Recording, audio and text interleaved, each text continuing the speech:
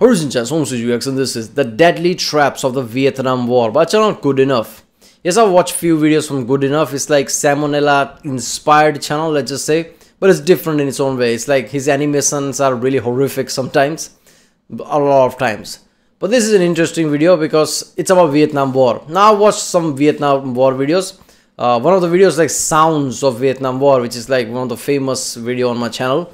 Obviously Sounds of World War II and Sounds of Vietnam War. Now Vietnam War was so intense and so psychologically driven that all the things that I watched and read about it is just like next level, right? Especially those like ghost sounds and things like that, where US literally tried to panic Vietnamese, what Viet Cong, what is it called? North Vietnam, right? Try to panic them into basically surrendering or something like that. So I'm guessing Deadly Traps, shenanigans here would be like next level. And when I say shenanigans, of course they're going to be like horrifically deadly. But we'll see. 9-1. So 9 is just scary. Simple thing, small thing, just scary. 1 is horrific. If you're not dead, you wish you were dead type of way. So this is going to be interesting. Let's watch it. Remember, if you like my reaction, don't forget to subscribe. So, that way you can help this channel by helping the algorithm. I watch different type of videos a lot. It's like, I don't have any genre or something like that. I just, whatever I like, I basically try to react to. But recently I've been watching more like military history, geopolitics type of videos a lot. Obviously I try to watch like, like usual internet history and things like that whenever they're out, like, video game from Maxer and Sets and Tech, thing like that. But usually I watch like military and geopolitics type of video.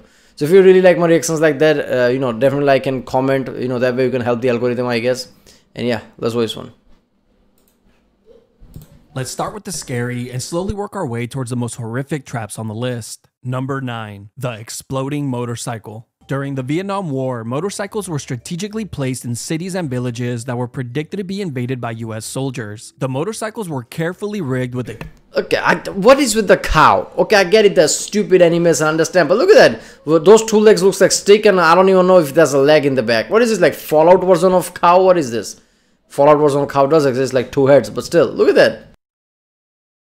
Explosives, and once a person got on top of the bike to ride it, it would ignite the trap, causing severe damage or even death. Now, I can't imagine that this tactic worked for very long, as there are only a few sources online that even mention it. Either way, I'm sure that they figured out that stealing and riding a bicycle was probably the better choice.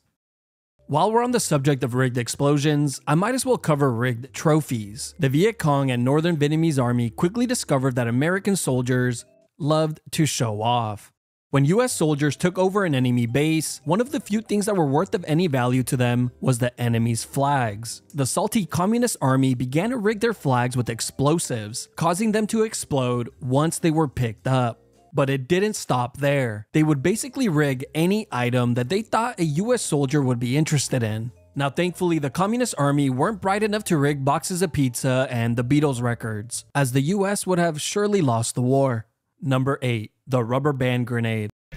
Yeah, okay, flag thing. I guess like flag is like symbolic. Like, okay, if you take down your flag and put my own, like, I have this area right now. At least that's what I get from video games. But it's symbolic mostly, so it kind of makes sense. The rubber band grenade was a deadly jump scare that was used by both the Viet Cong and Northern Vietnamese Army. This booby trap was easy to make and was also very effective. They would simply take a hand grenade, pull the pin out, hold the lever down, and place some rubber bands on the lever to keep it compressed. They would then hide the grenade in their huts, like an Easter egg. This was done since they knew that US soldiers regularly burned their huts down, preventing them from returning. But for US soldiers, this practice would soon come with a massive risk, since huts were booby-trapped with these hidden grenades. And once the hut was set ablaze, the rubber band would begin to melt, causing the lever to spring open, igniting the grenade and exploding, sending deadly shrapnel flying in all directions, up to a radius of 35 meters. Now, a similar tactic. Alright, look man, I know few things about rubber band because, I do, for logistics and purposes, I use rubber bands for paper and things, a lot of things, right? So, one thing I know about rubber bands is after few months or whatever, I don't exactly remember that, timeline, but after certain times, those bands degrade at a point it becomes like liquefy or something, just sticks to the surfaces. It's no longer a rubber band. So I hope they're basically changing those band over time and not just putting that and just like, oh, there you go, booby trap, there you go. Even if 3 months after somebody comes, no, it will degrade and it will just explode on you. So I'm guessing they basically, whenever they feel they're threatened, that's when they create a booby trap or something. Because bands are not reliable like that. They would degrade very easily and just like, yeah.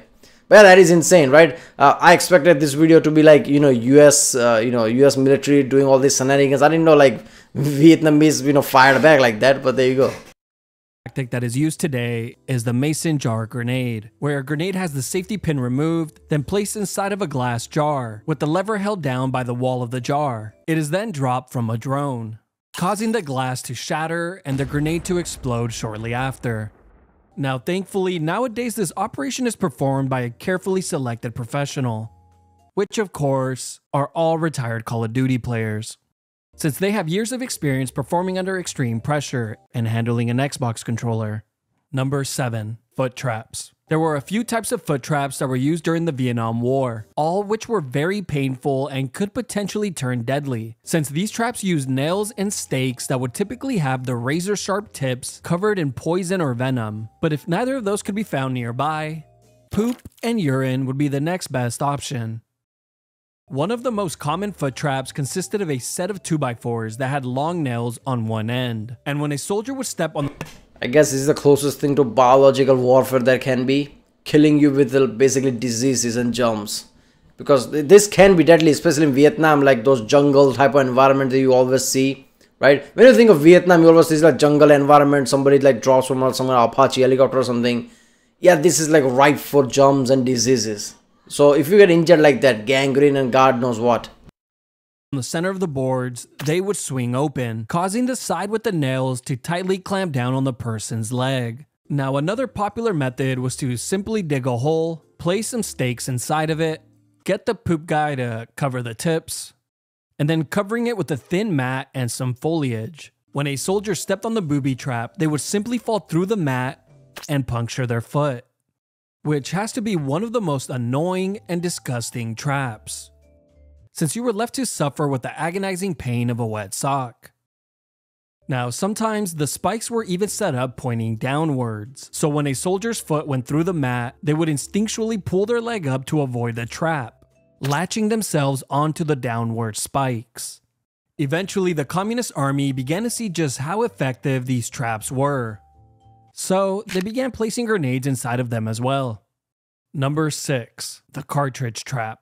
Another foot trap that was heavily used during the Vietnam War was the cartridge trap, a very simple to make booby trap that consisted of a wooden board, a nail, a piece of bamboo, and a .50 caliber cartridge. It was then placed underground and covered with a thin mat and some foliage. Now, as terrifying as this trap was, it at least got a cute little name, the toe popper, which actually makes it sound kind of pleasant. This trap was strategically placed on walking trails or in areas where US soldiers were predicted to pass through, and when a soldier stepped on the booby trap, it would press the cartridge down onto the nail, causing it to fire the round of ammunition into the soldier's foot. .50 caliber? Oh man, that's just too fucked up, not gonna lie. You have a hole in your foot that's not going away. I don't know, man. This is all right for disease and gangrene, right? People really don't realize like how, weak we are, right? How, weak our body is, especially in an environment like this. If you have like serious injury like that, infection is the first thing. I get it, they'll have like antibiotics and things, but what if they don't have supplies? What if in that position where there is no supplies or you have to go certain place for supplies? It might take few days. Few days is too much for us. If we have certain type of disease and we wait 3-4 days, we might be at a level we need to go to ICU or something, right? It depends. This is just effed up, man. 50 cal, that's too much. Sending all the little piggies to the market. Not only did this trap heavily damage a soldier's foot, but it also served as an alarm, inherently turning this trap into an easy ambush. Number 5. Punji stick traps. This next trap is something. This the foot thing also reminds me, like, what if you walk in a way that you're very careful walking and you're not putting your foot ahead that much. So when you put your foot, your body is like completely straight. So there is a chance bullet might go straight through you, basically killing you instantly. That's just fucked up, right? Shooting from below, that's just fucked up. Something straight out of an Indiana Jones film. The spiked pits were a terrifying booby trap that were generously placed throughout the dense jungle of Vietnam. This would fall under punji stick traps and is very similar to the foot traps we covered in the number 7 spot, except a lot more gruesome, deadly, and terrifying.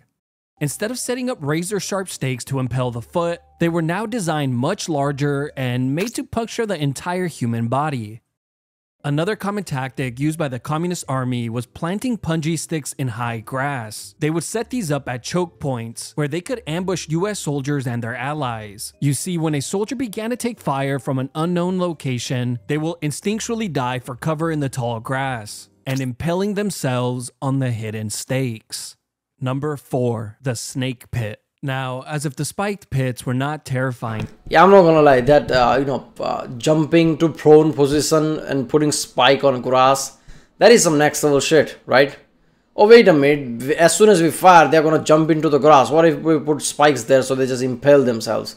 This is like thinking much ahead type of way, right? Like you've been into war, you know how people like react to things, and you try to adjust accordingly, right? Which other wars have this kind of like adjustability, let's just say, right? Like adaptation of things. This is insane.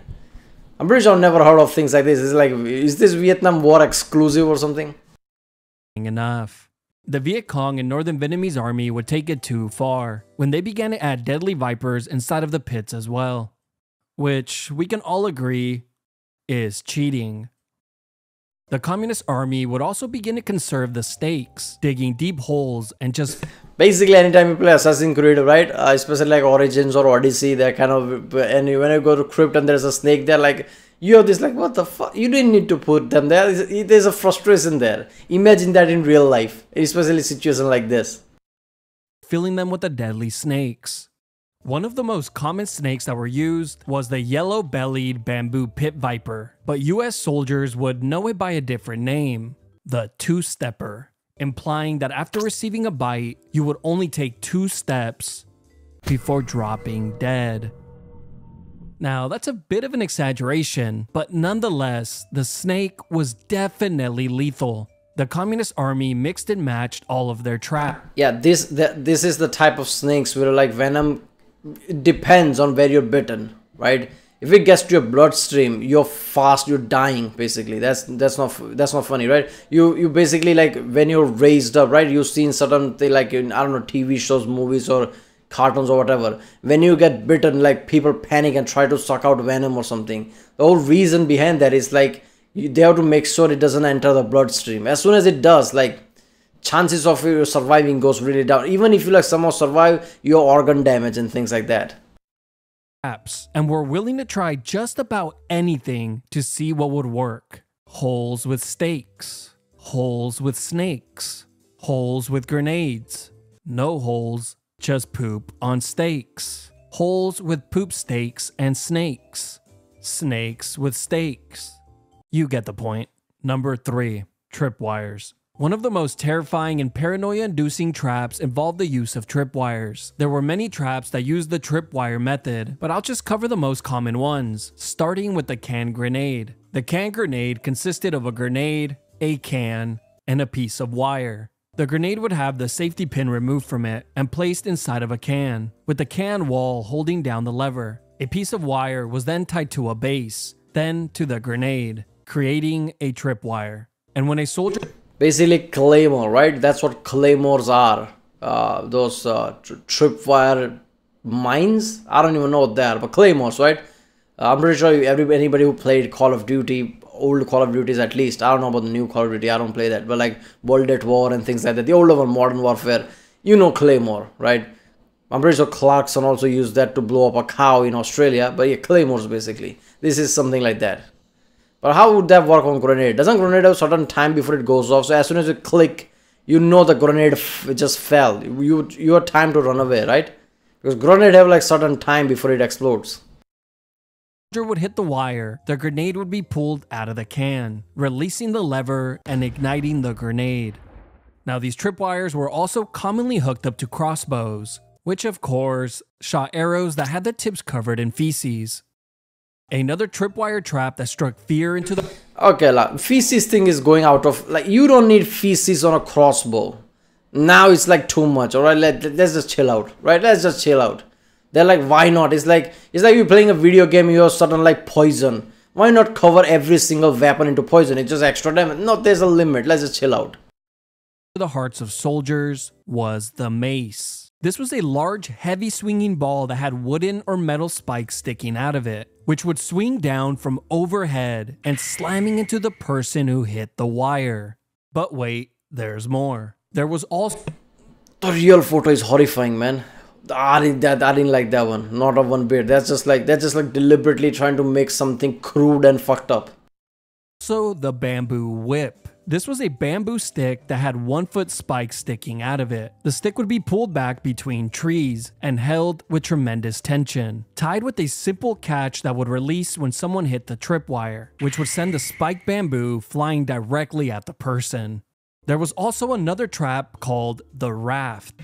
So basically when you play Skyrim or something and you tripwire and like that thing swings down and everything, that's not far-fetched. People actually do that shit. This was a large, heavy wooden block that had razor-sharp spikes sticking out of it. And when the wire was hit, the wooden block would fall from out of the trees and impaling the soldier's head. Number 2, landmines. Landmines had to have been the single most terrifying traps that were used during the Vietnam War. Especially the click sound, right? As soon as you step on a landmine, there's a click sound, right? Wait a minute, how many landmines are there? There's a landmine, if you put a foot on it, right, it's not gonna explode. But as soon as you take your foot off, it's gonna explode. I'm pretty sure there's also landmine, as soon as you touch your foot, it's gonna explode, right? So that many different type of ways. Is that what it is? To put into perspective just how deadly and fear-inducing they were, we just have to take a look at one statistic. It's estimated that 1/3 of all Marine casualties were caused by mines and explosive booby traps. Now just imagine the levels of paranoia you would have with every single step. You hit a twig, you drop and roll. You hit a pothole, you drop and roll. You hit a weed, you begin to question what you're even doing in the jungles of Vietnam, and slowly come to the realization that war is nothing more than a racket, where a handful of wealthy people get even more rich as they trade human lives for insane profits. But of course, all your boys will tell you to just take a deep breath, drink some water, and sleep it off. Now, one of the most common— Yeah, you know, basically that's what it's corporation. Fucking Vault-Tec, man. I watched that show recently, Fallout. Loved it. I was surprised that I actually liked it, right? Especially the end. Questionable end for me because they're going to New Vegas apparently in season 2. Like, okay, anything they do might be like, I don't think there's any good ending to that. Anything they do, even if they do well, people are going to be pissed off about it because New Vegas fans like me are too hardcore. Anything they change, people lose their shit, right? I mean, Sadie Sands with Fallout 1 and 2 is like, okay, fine, like too old of fans, like there are very few of them. New Vegas fans, there are a lot of them. Right, so that's gonna be a problem. But yeah, basically that concept comes from Vietnam War and things like that. Like what is what is a song? War, what is it for? Basically comes out of around this time, right? Yes, something like that. People are really questioning around this time, like why the fuck are we fighting this? And it's like this war was kind of like indirect war against like communism. But technically, US was invading Vietnam. Vietnam was fighting back, right? That was technically the thing. So people back home in US were like really questioning, like, why are people dying again? So this is the thing, right? And every time you see any movies or something, right? What is that? Tropic Thunder, right? That comedy movie starring a lot of people, even Tom Cruise, right? Robert Downey Jr., people like that. Also, that has like whenever somebody step foot, there's always a landmine or something. So landmine was kind of like a famous thing around Vietnam. Landmines that the Communist Army used was the DH-10 directional fragmentation mine, which was over a foot in length and weighed over 30 pounds. The DH-10 unleashed fragments up to 200 meters and was commonly rigged with tripwire. As for the unlucky soldier that hit this wire, well, I'm not so sure just how much of him would be left. But one thing I am sure of is anyone that witnessed this trap in action would never be the same after seeing it. Number 1, basically Fallout in real life. That trap would literally explode heads and bodies, right? There would be gore everywhere. They would be, what the fuck? Yeah, the PTSD is real. There was a lot of PTSD out of this war, Vietnam War. Rat tunnels. The rat tunnels were easily the most terrifying traps the Viet Cong ever created. This was not just a trap. This was more of a horror movie. You see, the rat tunnels were an extensive and complex network of underground tunnels that served many purposes. They were also so small that once inside, it would be impossible to turn back around, and made clearing them out a solo mission. For the Communist Army, these tunnels housed their rest area, kitchen, ammunition, water, and first aid stations.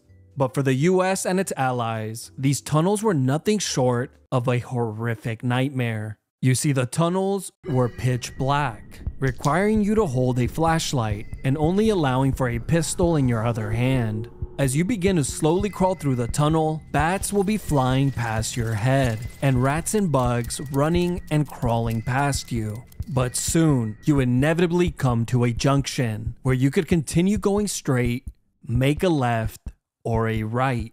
You might not know it. And also, like, Americans are bigger in physical size compared to Vietnamese or Asians in general, right? So I'm guessing these tunnels accommodate Asians, Vietnamese. So for Americans, average American soldier, these tunnels would be really smaller. So what is the phobia? Like claustrophobia, yeah, right? Anybody doesn't have that is going to develop that now, right? And you don't have that much movement. So even if you have to shoot something, how are you going to do that, right? Rats and things, just like, no, a rat gets inside your jacket. How are you going to take the rat out if you're like, I don't know, man. That's just panicky situation as soon as I think it. This is insane, man. At the time, but a wrong turn here could be the last choice you ever make. As there are many false tunnels that lead to landmines, spiked pits, ambushes,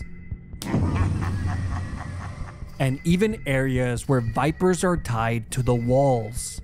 Now you're probably asking yourself, what soldier in their right mind would ever volunteer to go inside one of these hellish holes? It turns out not many. Instead, the platoon just became what it was fighting against: communist, sending in the shortest soldier in the platoon, giving him a job that he never wanted. Now, don't get me wrong, the US and its allies did eventually put together a very small group of soldiers that would specialize in clearing out these tunnels. And when I say small... Okay, how did they become communist again? Well, forcing somebody to do something they don't want to. But again, that's the army.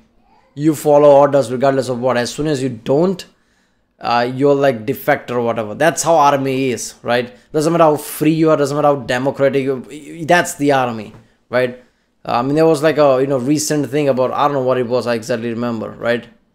About draft related things. Oh, okay, women gonna get like drafted as well or something like that in US, right? And people will be like, oh, this is not for me, this and that. And people like, you do realize that this is mandatory, right? You have no choice. Once you have to fight, you can't say no, right?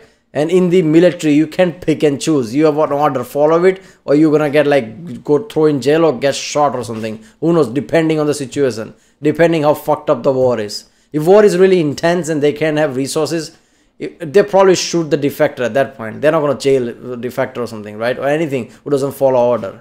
So people are real. You have the freedom you have right now is based on all these wars, right? These wars are the one that gives you freedom. That's why people say these soldiers fought for your freedom, because the people they are fighting don't want you to have freedom. That's the whole point. So during that fight, you don't have much of freedom. You follow order, so others can have freedom in your own country. That's the thing. You have a duty. That's why it's called duty. Being a soldier is not a job, it's a duty. But yeah, people really like mistake that just with their vanity and the like modern luxury that they have. Oh, I can pick and choose. No, not really. It's like it's a war. I mean that literally and figuratively, as most of them were under 5'5". This small group of soldiers would come to be known as the Tunnel Rats. And throughout the Vietnam War, they proved to be some of the bravest soldiers to have ever fought, earning the respect and admiration from their fellow soldiers. And for once in their lives, they were not the ones looking up to others. Well, like Dig Dug. What is that? What is that game? Right? It's Dig Dug, right? Where you tunnel down. What is the? I don't even remember. As a kid, I played it. Right? It's like NES game or something, right? Older Nintendo game. But Dig Dug. So basically, they became Dig Dug. Tunneling down, not to make a mistake. Otherwise, there's like an ambush, bomb, mine, or spike there. And they somehow became effective. There you go. This was an insane video. I loved it. He should do more like this, like history, war-related stuff, rather than just general videos, right? The deadly traps of World War I, World War II, something like that. He should. People need to watch this video. So his videos are usually like in millions or automatically, but this video should get like a lot of views. I hope he gets a lot of views on this video, so he makes more of it, because this is the type of video that would be awesome. Alright, well, if you like my reaction, don't forget to subscribe. Comment down if you want to do more videos like this or not, or any video that you want me to do. Comment down the title or something. And yeah, I'll see you next time.